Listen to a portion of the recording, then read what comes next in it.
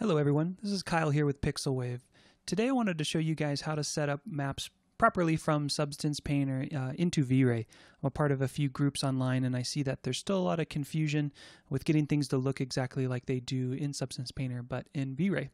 So today we're going to work with this floor material that I created in Alchemist during the demo, and I want to kind of keep this pretty raw for you guys and unedited just so you can kind of see if things go awry, how I fix them, and just kind of how I work and how I get this all connected.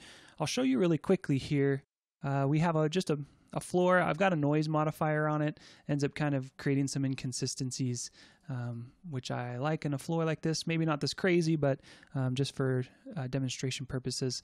And then forest pack, you can get their light version if you don't have it. Scatter some trees to end up creating some shadows and breaking things up. So let's go ahead and start with connecting this up.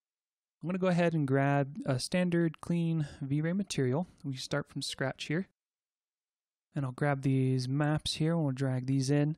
Now let's start with the normal Spec gloss workflow that we're used to seeing in Vray, and then we'll jump to the PBR version within Vray. There was a change, I think, in 3.4, 3.6, where it gave us the option to work with roughness rather than Spec gloss. We'll do that second. Also, in the description, I have the link to download these so you guys can work with me, and those will remain free. So starting with Spec gloss, let's go ahead and just dump in diffuse to diffuse, reflect to reflect, glossiness to glossiness. Now we want to keep Fresnel, but we want to unlock it, and we're going to use the IOR map that's in here.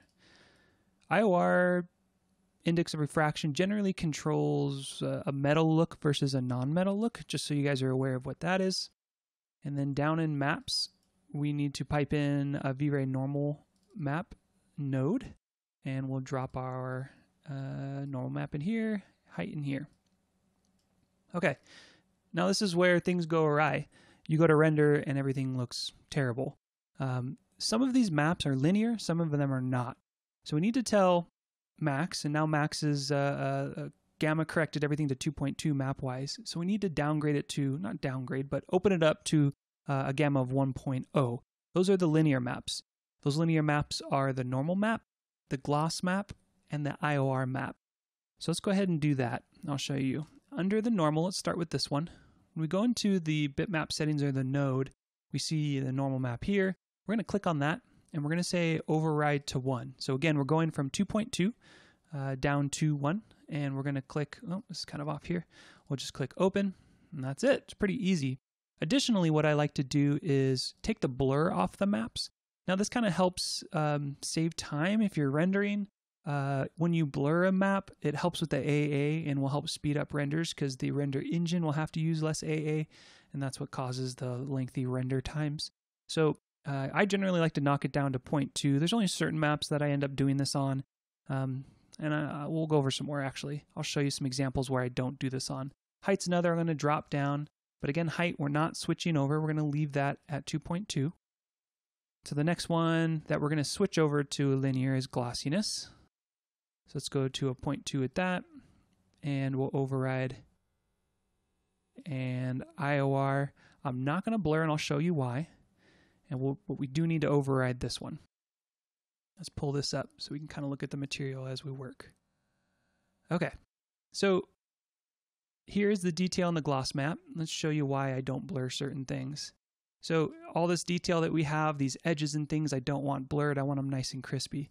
Now, certain maps, like this IOR, we don't have any metal in here, so you're not going to have like something like a table where it has wood and nails and maybe some brackets.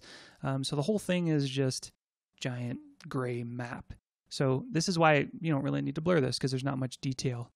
Same thing with reflection, I believe. Yeah, same deal. I wouldn't end up blurring that. The diffuse I would because that's got a lot of good information in it. So let's look at this. Yeah, see, I don't want to blur all this nice grass detail out and stuff. So let's do a 0.2 on that. All right. One thing also I noticed, by default, Vray puts our bump map at 30%. Now, we've already kind of got what we wanted the look of the object to be in Substance Painter. So it's not something that we're going to want to downgrade, I guess you could say, or knock down to 30%. So I'll just kick that up to 100. Sometimes what I like to do So I like to have my height and normal a little gnarly within Substance Painter. So when I move it over, I can just drop, if it's not too much, I would say, I can just drop it down to 75% or 50. I think you can do something like 200, but I don't know what that ends up doing into the end result. So I did, again, just generally like to make it a little more crazy height and normal wise, and then I can go ahead and knock it down. This was already set where I wanted it within Alchemist when I created the texture, so we'll just leave that at 100. One thing too, I don't like how crazy reflective this is, so I'm just going to knock that down to something like 25 and leave it a little more kind of rough looking. So let me go ahead and apply this. Not much is going to change because that's what the material is set up properly. And we'll just take a quick little look at this if I can get this going. There we go. So, looking pretty good. There is a little more detail in the reference image that I had. Showed you guys here at the beginning of the video. That's part of displacement. Let's go ahead and set up a PBR workflow, and then we'll talk about displacement after that. So let me stop this. And let's get a new shader. Grab a new Vray 1. Grab our textures here. Now, start connecting them up. Base color to base color. Well, yeah, down at the bottom, we're not going to use gloss. We need to click this Use Roughness. This is the big change between the Spec gloss and the PBR workflow. So roughness goes into roughness. We're not going to use ROI, and we're going to use metal or metallic map. We're going to pipe that in. Now the big ones that need to be changed, again, the linear or non-linear, so we're going to need to change to a linear map is the roughness and the normal map. And actually I need to pipe in our normal map. So down in bump, let's go ahead and change this to 100 like we talked about. I'm going to go ahead and grab a Vray normal map node. And we will move the normal map over and the height map over. Let's go ahead and remove some of the blur, and we'll override to 1. Now, same thing with height. We're just going to remove blur. We do not need to override, but we do need to override the roughness value. And that's got information kind of like the gloss map, so we want to blur that one as well. The metallic map are black and whites. They're linear maps or non-linear maps.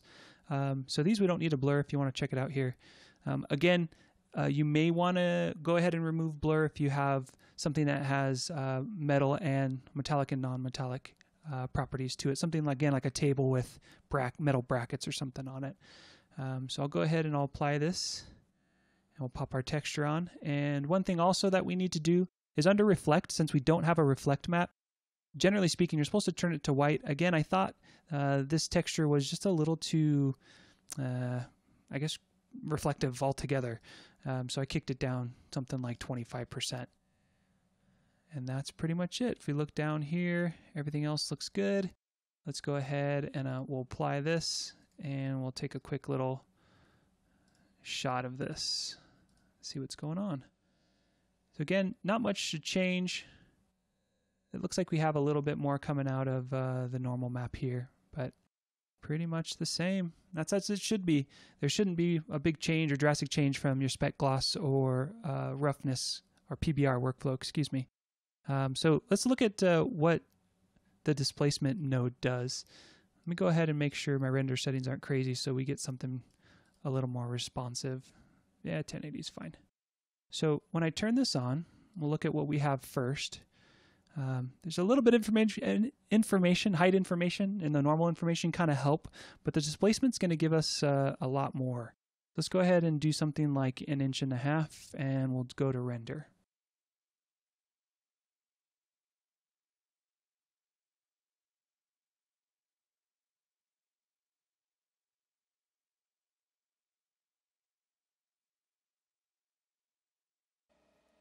So there's your light cache. Immediately you start seeing edges, information kind of in the slate that wasn't really there prior to this.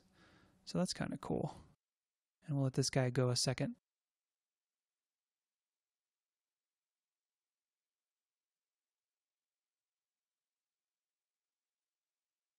So I'm not going to let it go too long there, but point being here, information that we get a lot more protrusion of all the slate pieces themselves, which adds so much more detail. Now this one, I actually, just so you guys can see the displacement map, what you'd end up doing is taking the displacement dragging it in here.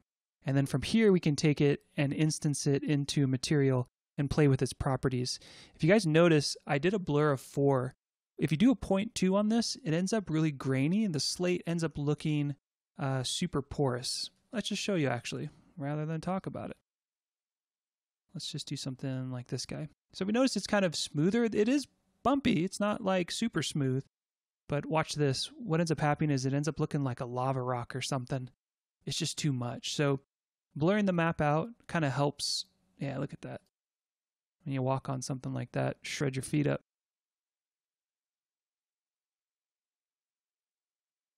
So again, this is why we want to blur something like that. For the most part, we want to blur most of our maps, but some of them we want to use judgment and want to smoothen out some of the detail, especially with heights. It's kind of generally where I see it, or I'm sorry, displacement maps is generally where I see that the most.